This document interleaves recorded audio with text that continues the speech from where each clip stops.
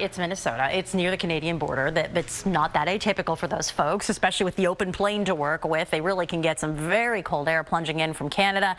Right now, though, we are actually just waiting for the cold air from Canada to reach us. For now, it's actually pretty warm outside, a little halo from all the moisture that's building across our atmosphere outside the Boardwalk Plaza. This is in Rehoboth, but no wet weather to speak of yet. Clearly, it's on the way, and you can understand why there are blizzard warnings. Look at that wraparound around that area in the Great Lakes. But the frontal boundary that's trailing in the wake of this storm, that's what is eventually going to cross our area. That's what brings in our wet weather issues later on today, especially, but you can already see the leading edge of some rain. So with that surge of warmth from the south, already a few little speckles of green showing up around the Delmarva Peninsula. I won't be shocked if you run into a quick shower here and there before the morning is all said and done, and even early afternoon. And that is what future weather is predicting, even by 7 a.m. A little smattering of very light showers. It's later today, though, that you're really going to need the umbrella. So if you're able to escape this and you're traveling east of Philadelphia, you know, the heaviest rain is going to hold off for a few hours, but this is 6 p.m. So those of you in the Lehigh Valley heading west on the PA Turnpike to get home,